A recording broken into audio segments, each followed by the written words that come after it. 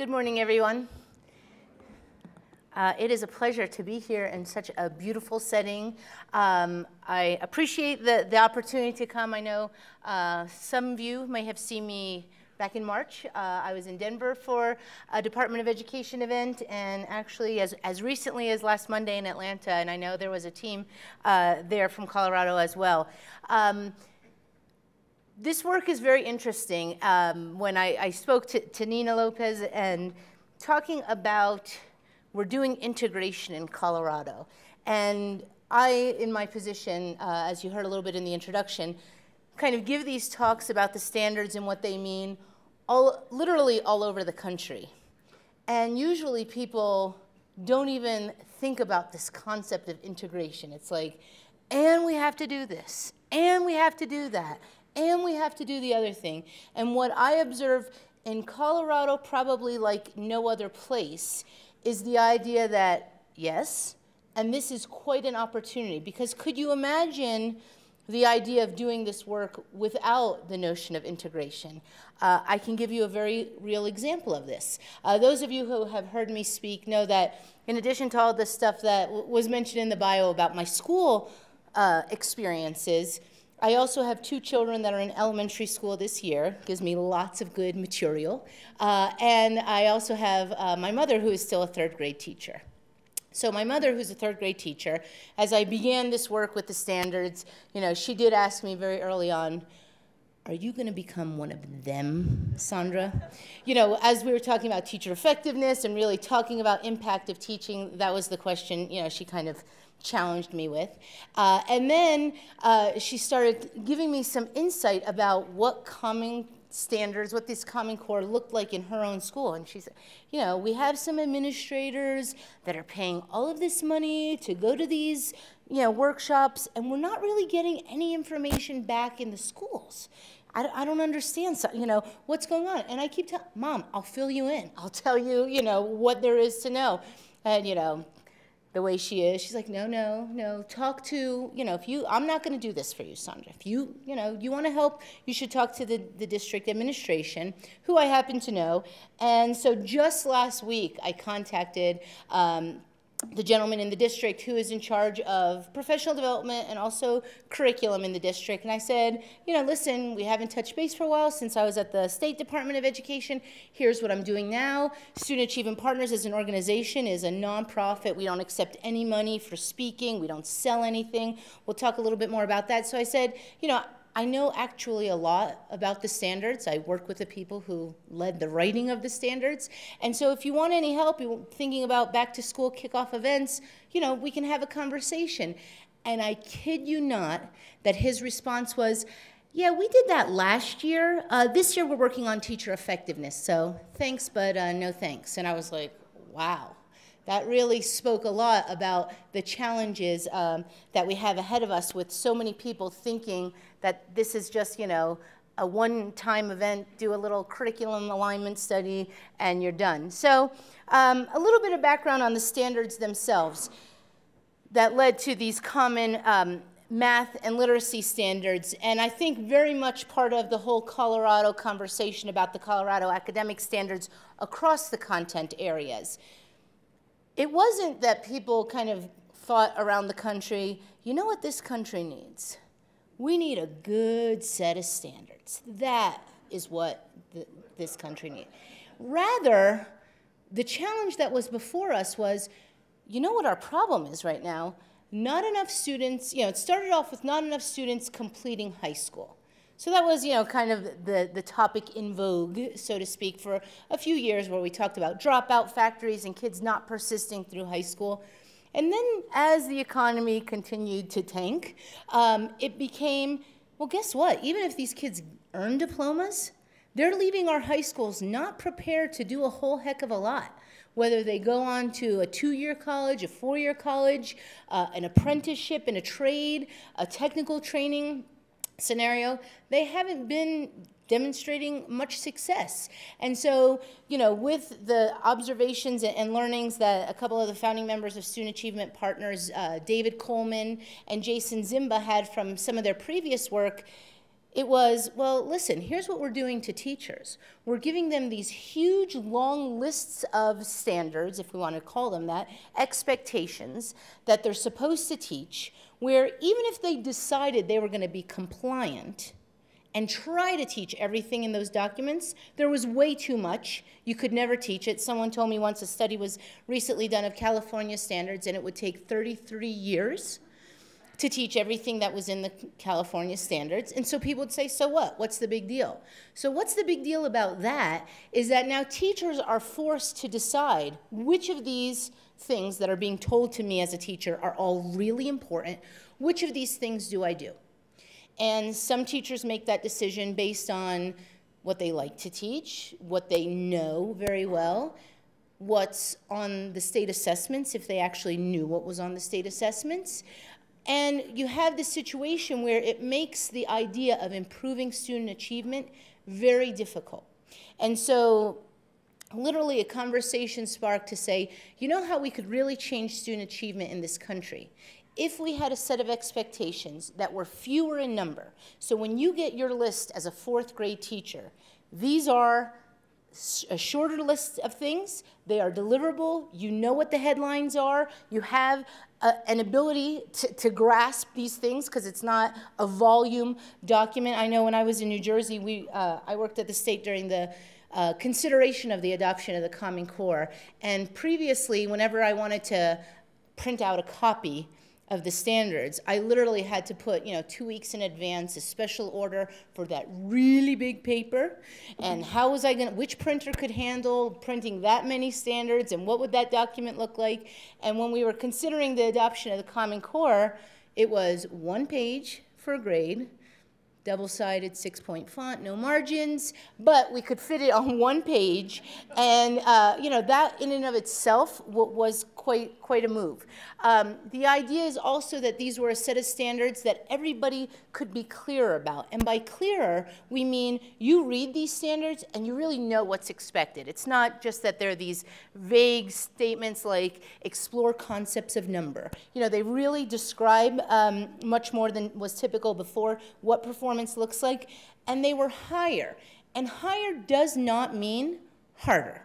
It's one of the things that I kind of cringe every time I read the blogs and tweets and all of this stuff about the standards and about how we're going to be torturing kids and so on, about raising expectations. What we mean by a set of higher standards is that when a standard is declared, we actually expect students to do it.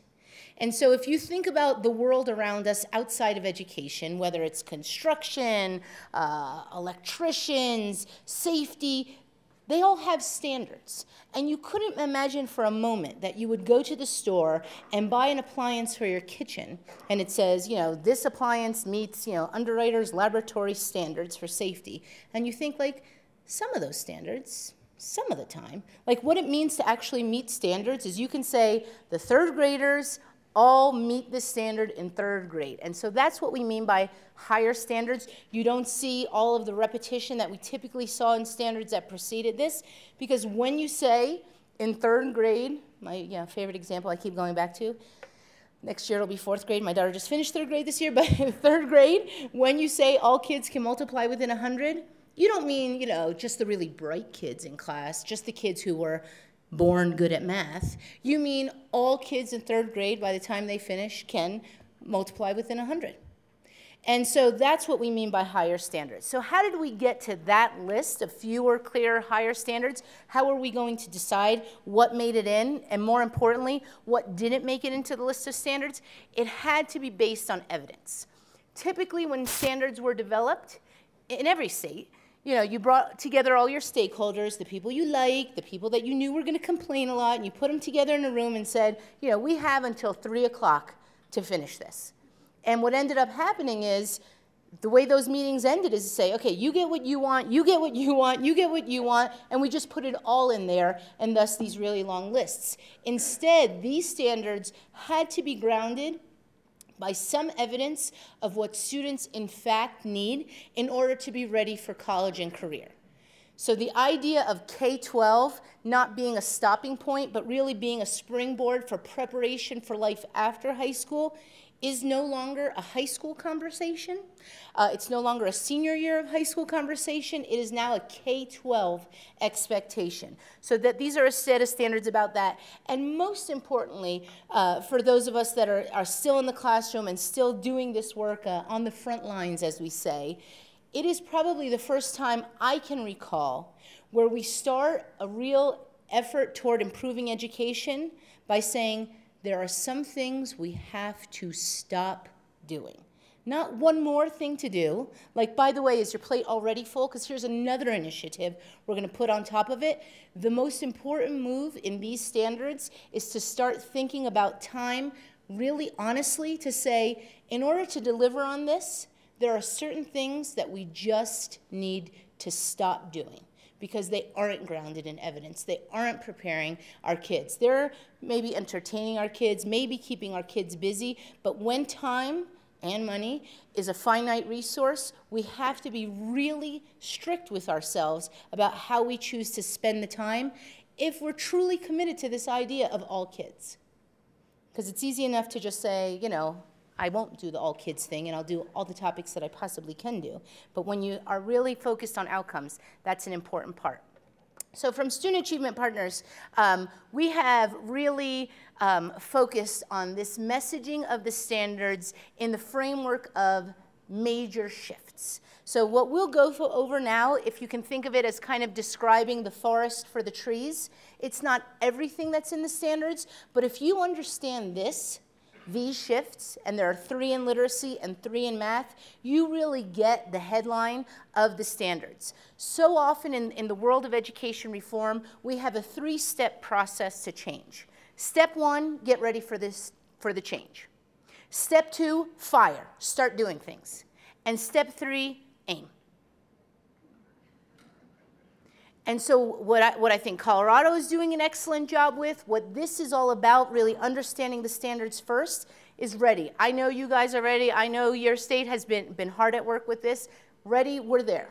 Now we have to figure out what it is we're aiming at so that when we do fire, when we do this stuff in classrooms, when we bring this stuff to our students, we know what good looks like. We know what are the activities that are out there in this marketplace sea of opportunity for help. We know what to do. And so that's really where we come with these 3 shifts. Even the authors of the standards themselves will tell you not to look at the individual grain size of each standard first. You won't get the big picture. So that's the point, and we'll go through these shifts and some examples of them, and then when we do the Gettysburg Address lesson at the end, you'll really see these things come to life. So the first shift in the literacy standards is this idea of building knowledge from content-rich nonfiction. And so what this means is that, again, thinking about college and career readiness, thinking about even changes to the national assessment, the NAEP assessment, there needs to be a better balance between stories and nonfiction. Nowhere today or any other time did I or any members of Student Achievement Partners say we will no longer be reading stories. It's one of those myths that just gets promulgated out there. But in kindergarten through 5th grade, about half of what kids are reading should be nonfiction. I know in the East Coast, my kids' school, the schools that I worked in, as we got into these high accountability tests, we expanded our literacy blocks across the country. And what we did as a result of that is we crowded out science and social studies from the elementary curriculum. So, in my mother's lesson plans, the lesson plans when I was a principal in an elementary school, we teach science on Thursdays for 4 weeks, and then we teach social studies on Thursdays for 4 weeks, and we spend a lot of time in literacy. And what the research shows us is that about 80% of what kids read in elementary school literacy blocks is stories. And so what this shift is requiring is that they start reading more nonfiction, but not just as an exercise, like here is a true story, boys and girls, but what we're talking about is actually using that text as a source of information. So when you're learning about bats, dinosaurs, the planets, presidential elections, all those things that you can imagine that elementary school students learn about, communities and social studies and that kind of thing, you're starting to read text in an increasingly complex way as the concepts develop, the text develops, and kids are actually starting to learn concepts, knowledge from what they read. In grades 6 to 12, this changes a bit, because now if you've seen the standards in literacy, you know that they include standards for literacy in science, standards in literacy for history and social studies. They're not just English language arts. And so what that means, I was a science teacher, is that the work of science, hugely dependent on being literate, hugely dependent on reading, writing, speaking, analyzing text. Do I want English teachers to teach kids how to read a science journal? No, I think that's the job of a science teacher. Not because I'm helping out my colleague in the English department, but in order to enhance understanding of my content area, my students need to know how to read and write in the discipline. So starting in 6th grade, students in social studies classes, science classes, they need to start using the text, not as just like an external reference, but actually as a source of information. I often, reflect back, every time you leave a job, you think about how much better you could have done when you had that job. So, did I have text in my high school science classroom? Of course I did. Did I assign and expect my students to read the science textbook? Of course I did. Why? So that they could pay attention when I lectured them the next day. Not ever as a source of information. I mean, really. If they asked me a question during my lecture, did I ever refer them back to the text as a source of information? No way. I gave them the answers. I love to do that. That's why I teach, right? You love to do what I'm doing now, tell these stories, fill people in. But the move here is that if you're thinking about college career readiness, being a productive member of society, it's this idea of given a text, find that as a source of information and build knowledge from that.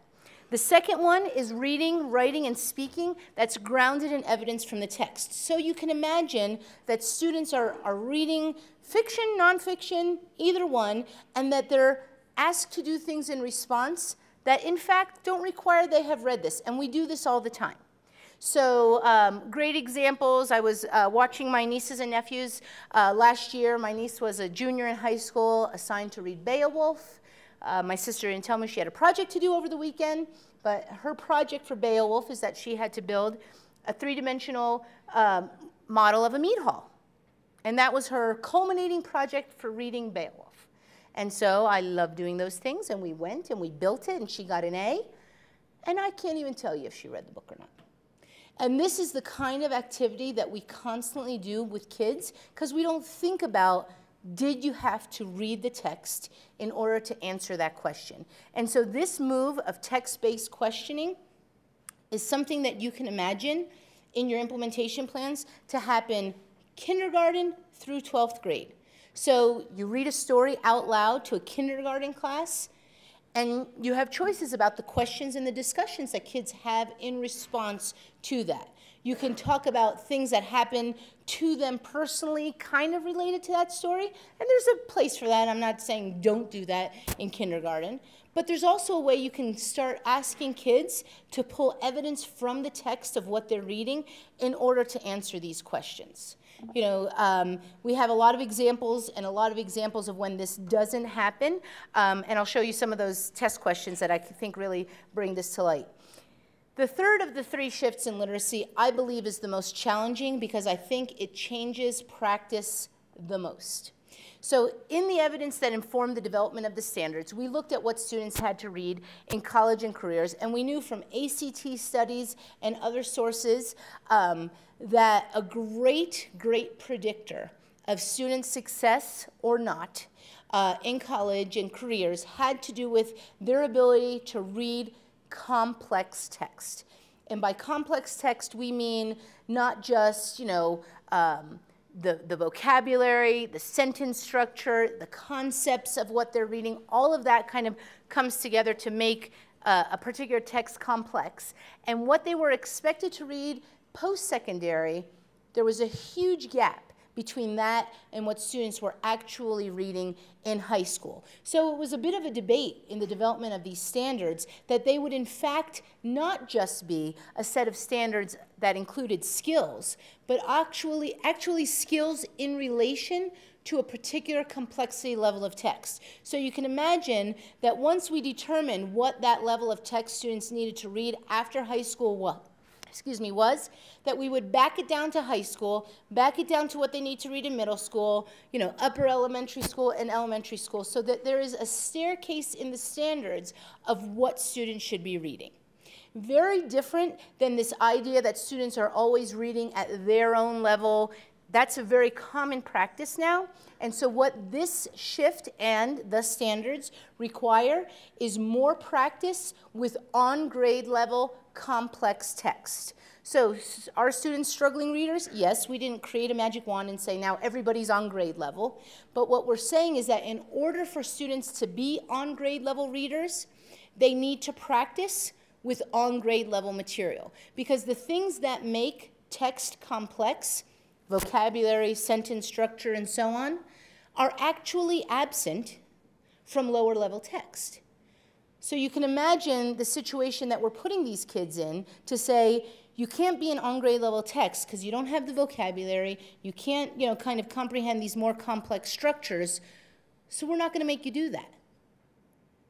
The idea is that all the scaffolding strategies that should be going on should be doing everything short of replacing the text. The kinds of questions you ask students, the vocabulary words that you choose to focus on or not focus on, all different ways to scaffold without saying, the bluebirds are going to read this story, the robins are going to read that story, and so on. We're saying that in order to get good at complex text, everyone needs an opportunity to read complex text. That's a huge change in practice, and one that I think schools need to pay a lot of attention to, share a lot of conversations about what do you do. You still can have separate groups working on the same text, and there still is a role for building fluency and volume of reading and that kind of thing with texts closer to students' comfort level.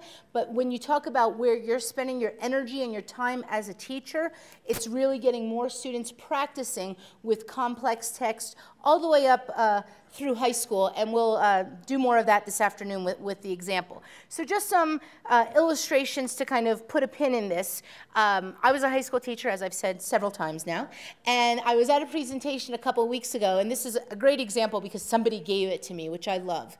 When I started working at Student Achievement Partners, we started thinking about all the examples that we could develop, and we had this idea that we would come up with some science examples. What is a text that we could read in a science classroom that would really illustrate what we're talking about in the shifts? And so I will tell you that part of it is textbooks. We're not saying that science teachers need to, pour out in the world around them and find all of these other sources of text. There are other sources of text, certainly, but certainly don't discount the fact that you could do close reading of textbooks as well. But one of the things, and having been a biology teacher, is that both James Watson and Francis Crick, who are the two people who are credited with discovering the structure of DNA, wrote really interesting memoirs and accounts of what it was like to discover DNA. And so we thought that that would be one example that we would tackle.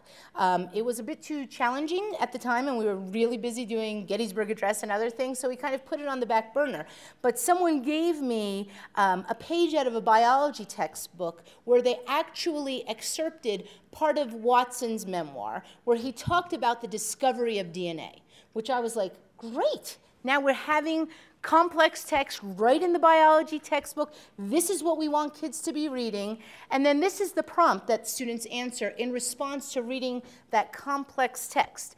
James Watson used time away from his laboratory and a set of models similar to preschool toys to help him solve the puzzle of DNA.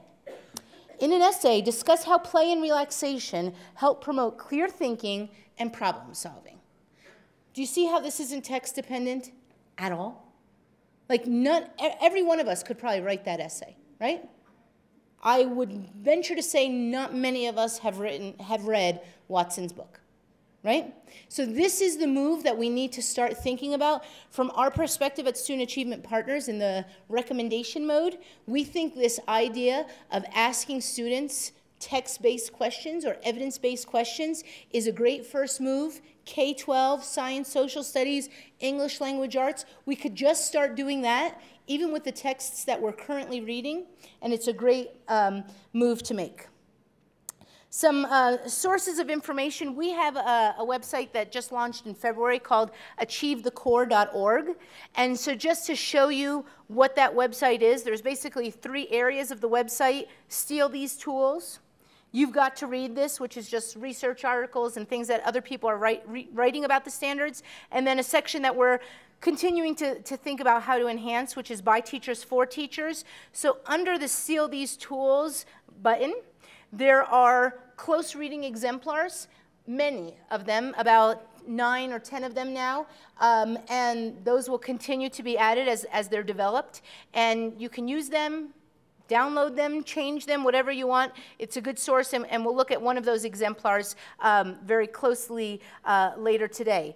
Another great tool that we have on this website is this notion of text-dependent questions.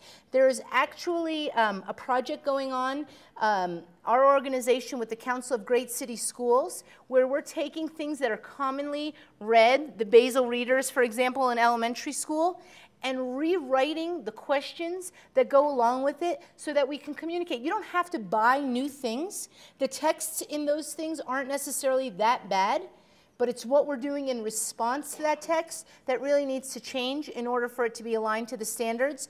And so about 150 teachers around the country are right now working on this. We're getting ready to launch a website where anybody could go on this website, get these units, get these questions, get these lessons.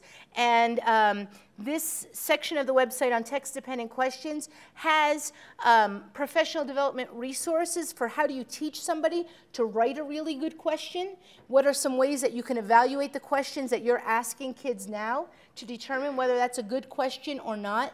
And just to kind of elevate the anxiety, ease the anxiety, I'm not sure which one. For the science and social studies teachers out there who are doing this work, just keep in mind that your typical high school English teachers didn't go to college to learn how to do this either. I mean, they are focused mostly on literature, and so this idea of how to teach kids to read closely and write in response to text isn't the typical work for them either, so these sources are very good for that.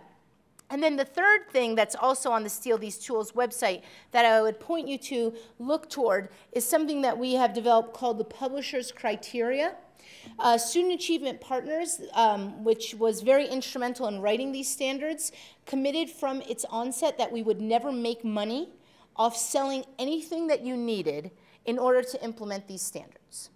So rather than write a textbook series, our goal, quite frankly, is to improve every textbook that's out there by creating a set of criteria that districts, states, and so on, that the field, the consumer, so to speak, will know how to demand of the publishers. We really want to change the market, so they created a set of publishers' criteria in literacy. The math ones are going to be released in the next month or so that people developing textbooks know that rather than just putting an emblem on the cover that says it's Common Core aligned, that there's actually something that has to happen between the cover to make it Common Core aligned. And so this is a set of criteria that I would encourage all of you to look at, because it's another way of describing what resources look like that are well aligned to these standards. So moving on to math quickly. In literacy, we talked about 3 shifts. And whether you want to do the first one first, the second one first, do them all at the same time, doesn't matter too much. There's a lot of difference of opinion about that. We usually kind of think about doing the second one first because you don't have to buy anything, change anything as far as resources. It's just what you do in response. In math, however, there is no question, debate, discussion that you cannot deliver on these math standards if you do not first focus your expectations in math. So you've probably heard description of math in this country as being a mile wide, inch deep. In literacy, I talked about one of the ways we scaffold for kids is give them different levels of complexity of what they read. In math, what we do when kids are struggling is we just go on to the next topic. So kids are struggling with fractions, don't worry, Monday we're learning how to tell time. We just race through it, and as teachers, we have every excuse in the book because we don't have to worry about lingering on a topic that kids struggle with. And, you know, I can't tell you how closely I observe this with my own kids' work at home, that it's just a mile a minute, concept by concept, and starting, my youngest just finished first grade, we teach math as if it's not supposed to make sense, just because we don't have time. We don't have time for it to make sense. So the idea here is that we are actually focusing, and this isn't a bad idea. I mean, oftentimes we've said, you know, No Child Left Behind has caused us to narrow the curriculum, and that's often been characterized as a bad thing. We're not talking about focus by cutting out the arts, science, social studies. Focus in math brings richness, deepness, because your depth, because you have fewer things that you're working on, you can get more in depth with those things. And so a couple of visuals. This is what math looks like typically across the country. So whether you're in kindergarten all the way through 12th grade, somehow somebody came up with the idea that everybody needs the same thing. Numbers and operations, patterns and algebra, geometry and measurement, statistics and probability. We do some of that every year, K-12. There is no question when I go around the country and I ask elementary school teachers, which of these do you think should be your area of focus? What do you think they say? Numbers and operations. Okay, good. I'm still at 100% response rate. Nobody's argued with me yet. Numbers and operations. But if you look at a typical early elementary curriculum, you can't tell that that's the area of emphasis because you're obligated, we often call these the shopping aisles, you're obligated to put things in your cart from each and every one of these aisles so that when you look at the totality of the first grade curriculum, it's in there, but it's certainly not the area of focus. And what we mean by focus, of course, is that every kid having a chance to really work on this topic to the point that they feel confidence and that they feel ready to go with this. So instead, what the standards look like is more like this picture, where there's a shape to math. You concentrate on operations in early grades, and you build up so that by the time the kids get to 8th grade and beyond, you're actually working on real algebra going forward. So a couple of things kind of focusing a bit more on middle school and high school. This is a very interesting slide.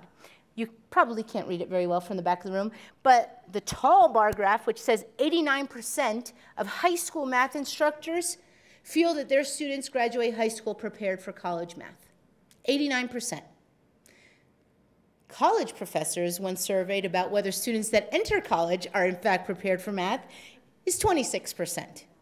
There is a significant gap here. And just to go through, you know, this means lots and lots of remediation. Most kids who enter in remediation don't graduate. That is a stark reality. It's true. As we kind of adopt this political movement to send more kids to college, that's not the challenge. Getting kids into the door in college isn't the challenge. Getting kids to successfully complete credit-bearing courses is the challenge, and math is a huge, huge barrier to that. So I'm just going to kind of skip through some of these. This is a quick graph that shows you, like, we can be adult about this. It seems like for a while we were very hesitant to say some things are more important than others. Like, what would happen if we actually admitted that? It's true. Some things are more important than others. Doesn't mean some things that are less important shouldn't be taught and we just take it off the plate. But if I'm a teacher and my students are struggling with some of these, and this is from a study that was done with college professors where we numbered each of the expectations in math. So the first group of expectations is algebra, then functions. The low is geometry, and then number and quantity, and statistics and probability at the end. If I'm a teacher, this is what the colleges are telling me kids need in order to be successful. I'm going to teach the things that are on the high bar with a little bit different intensity and energy than struggling with kids who are doing really poorly in geometry. I only have so much time and so much energy. I want my kids to get strong at the things that matter most. So that's the message, and this is just a different representation of that. Of course, in the math standards, we also have these math standards for practice, which are very important in middle school and high school, particularly applications. I'm just going to kind of quickly go through these. The second two shifts, we have coherence in math, which basically means math is supposed to make sense. We take opportunities to connect topics within the grade, and we take the opportunity to connect topics across grades. So for example, in elementary school, when kids are learning how to do those bar graphs where the scale is 5, 10, 15, we can reinforce concepts of multiplication where we say 5 times as many, 10 times as many, and so on. So thinking across grades and linking those things.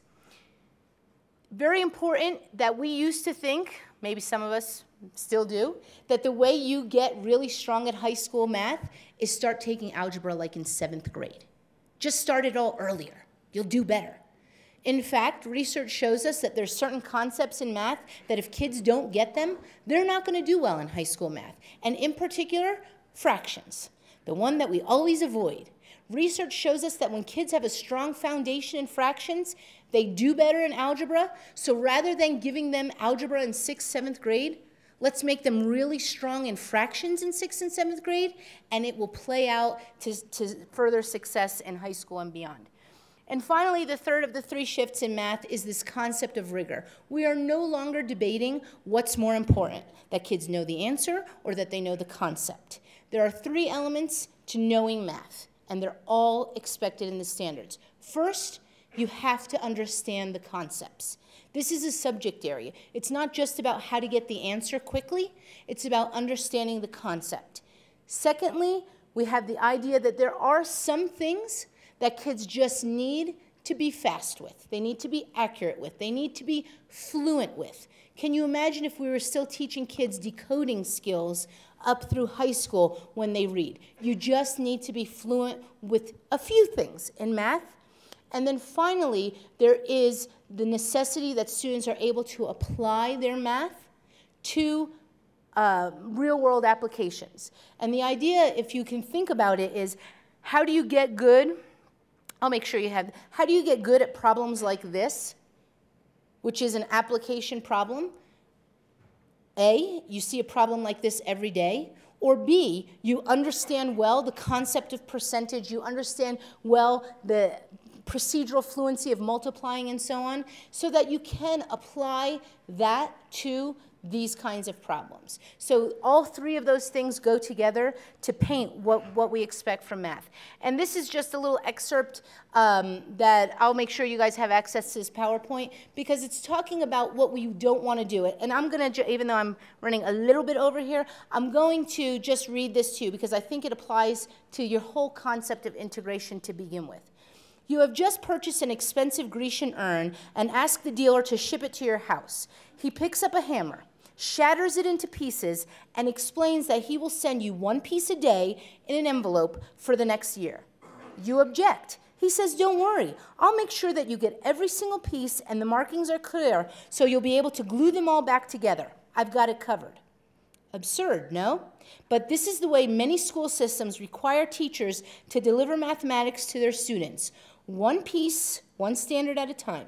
They promise their customers, the taxpayers, that by the end of the year, they will have covered the standards. So this idea of seeing the urn, I think relates not just to the math standards, also to the literacy standards, not just to implementation of the standards, but the work you're doing with leadership, teacher effectiveness, all of that. If you can think of this as one big picture and all of this work fitting together, it would make little sense to shatter this into 1 million pieces and think that when you glue it together, it would make sense. So I leave that as kind of like a lasting image that I hope you have in your mind as you're doing this work. The idea of thinking about the big picture and putting all the pieces together to make something more meaningful, more beautiful than the individual pieces might mean separately. We'll have more time later this afternoon, and I know I'm running a little bit, just 2 minutes, but a little bit late in time, and so I know there's another speaker following me, so I don't want to step on his speaking time. So I will talk to you all later this afternoon. Thank you very much.